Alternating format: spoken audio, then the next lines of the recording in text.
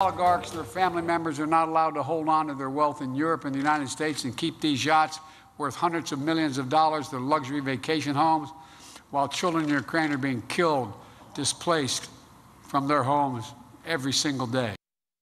President Joe Biden announcing today new sanctions against the adult children of Russia's president.